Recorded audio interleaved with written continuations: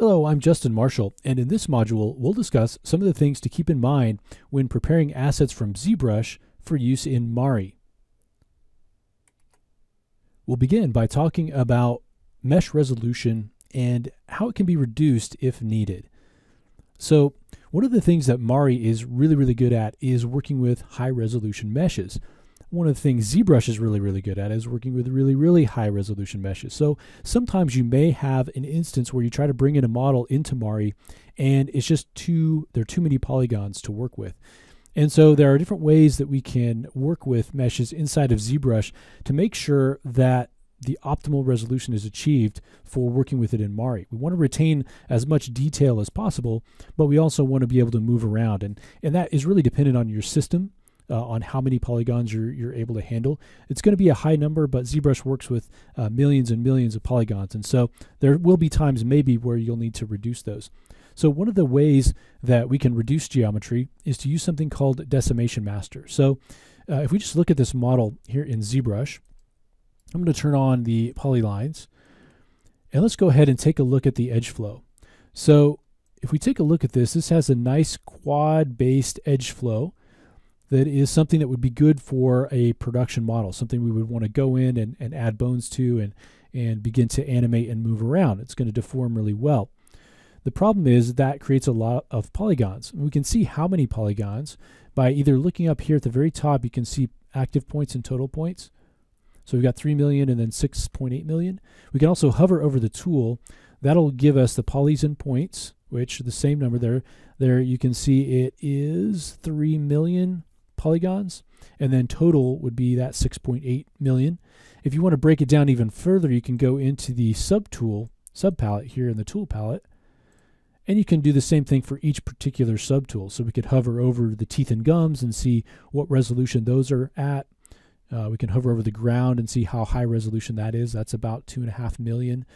And so you can really get a good idea of where the bulk of the polygons are going towards, what model or what subtool they're going towards creating. So one of the ways that we can reduce the resolution is to use Decimation Master. So I want you to pay attention to a few things. So look at the edge flow and see how that looks. Okay, you can see the lines flowing across the surface. It looks really nice and clean. And then also the poly count and the point count. So looking at that, it's about 3 million. So if we take a look at this, you can also see kind of the amount of detail that is contained within this sculpt. So you can kind of see a little bit of the hair sculpted into the body.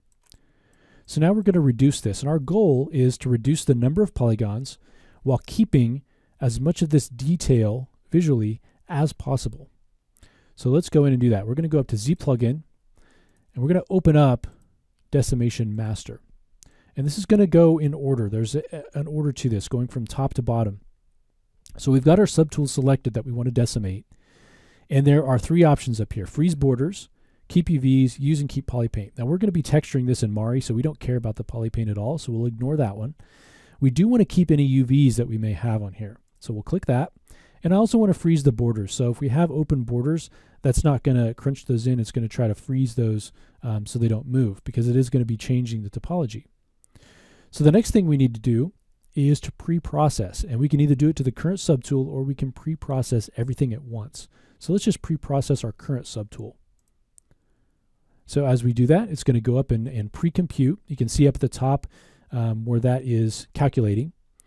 Now this is actually where the bulk of the operation is going to happen, in this pre-computing. And the actual decimation, where we choose the resolution, is going to be very quick. So this part is probably going to take the longest, and if you're doing it with multiple subtools, it's going to take even longer. So let's go ahead and wait for this to finish up. All right, it's done now. It took maybe 45 seconds or so to go through that. Now nothing has changed so far. If we go back to polyline, you can see that topology is still the same. We still have the same number of polygons. So we'll go back up to decimate. It's pre-processed it. It's kind of put that information into kind of a big list, a big cache file. And now we need to decide how low do we want this resolution to go. And so there's a percentage slider right here, or you can choose by a number of polys and points. It's not going to be an exact match number-wise, but you can do, let's say, if we wanted to do, let's just start with 20%. That's what it's listed at. And so if we just say decimate current, look at what happens to this detail here, if anything. So we'll say decimate current. And it's going to happen pretty quickly. So it's already happened. If we go over here and look at the polys, you can see now, if I can just hover over that, now it's down to about 1.25 million. I didn't really see too much of a change in the detail, but when you go to polyline, you'll see a big difference. Now you can see it's triangulated your mesh. So it's gone in and optimized the mesh, creating triangulated mesh. This would not be good for a production model, the one that you want to move around. But if you're doing a statue or something like that, where you just need the sculpt out in a way that you can use without a displacement map or normal map, this can be a good way to go. We can reduce it even further. Since we already have that pre-processing done, we can actually go in here and just change this number. And this is a very important thing to note.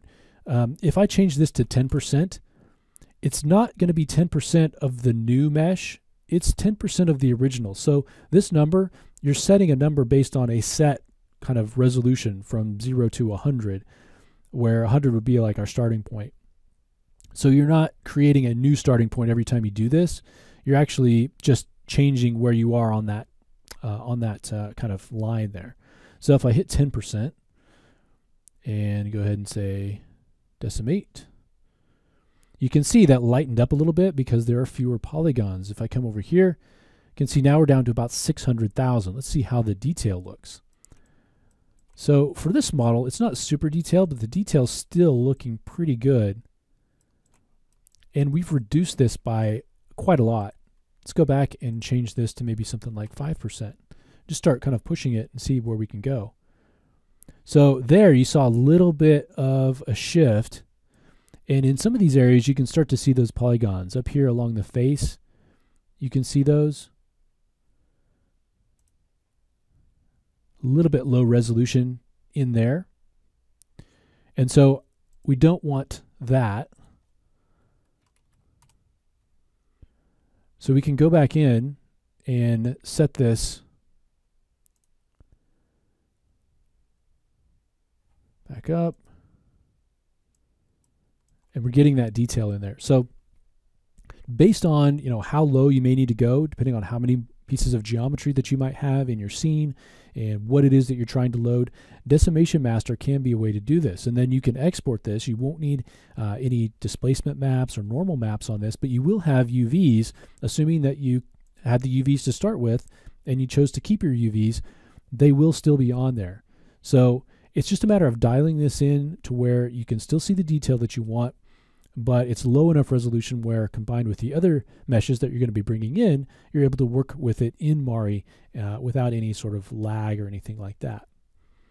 Okay, so Decimation Master can be an option for you. Keep in mind, once you are done painting on this model, you want to actually apply the texture back to your production model. So in most cases, it's not going to be this decimated model. It's going to be the original a model with a nice topology on it, right? And so the UVs are going to match. You may have to do a little bit of cleanup, but Decimation Master can get you a lot of the way there when you need to reduce geometry to be able to get it into Mari. Now, hopefully that's not the case. Hopefully you bring your model into Mari and it works just fine. But if you have some issues, this can be a great option for you. So in the next clip, let's go ahead and talk about using ZRemesher to adjust topology and resolution. It's kind of a different way to approach things if there are issues. So we'll go ahead and do that next.